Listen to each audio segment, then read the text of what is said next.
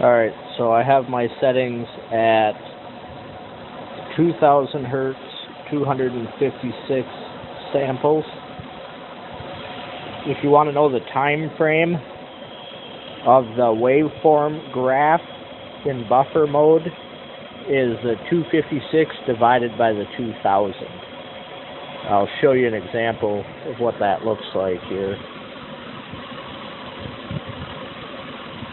So this is the settings right now. So it's just on auto scroll, normal mode. That's what it looks like. Pretty unusable. That's with the waveform option on.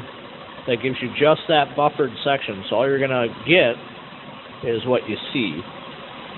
This is a crankshaft sensor waveform. You can see that's all you get. It's just what's on the screen. But it's still pretty handy. And you can see we'll change the time frame from 2000 to 8000. Go back, turn on the waveform mode. And you can see it's a much shorter time base. And again, that's the 256 divided by 8000, or the 256 divided by whatever hertz setting you have it set at.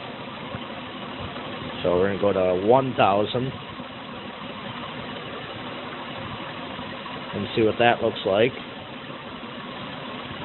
See how it zooms way out. So play with that and see what you can do. It's not as accurate as a scope, but still pretty awesome. I'm definitely impressed with this little meter. So I think I'm going to use the heck out of this thing and see if I can get to where I need the scope instead of this. But so that's how you use that waveform function. And it seems to be fairly accurate. You know, it's not scope level, but pretty friggin' close. Definitely usable this way. I'll show you here too. We want to get the smallest. Pretty unusable for this size waveform, but you can actually see the slopes up, down. You can see we take that out to 256 so we can actually see something.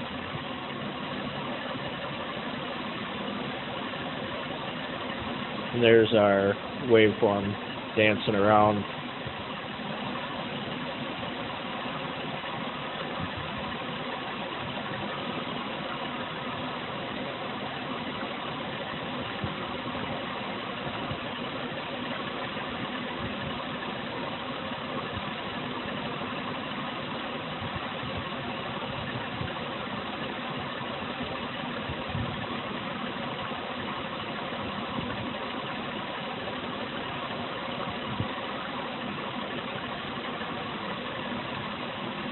There it is again, zoomed out a bit. So that's how you do that. It took me a little bit of messing around to get where I was happy with it, but that's how you do it. There is an explanation in the manual. I think it could be a little better written, but this gets my point across. It does work. It takes a little bit of messing around with, but I think it's worth your time. As far as a quick, fast, dirty tool, this is going to start to be my go-to for at least the next few weeks and see how it goes.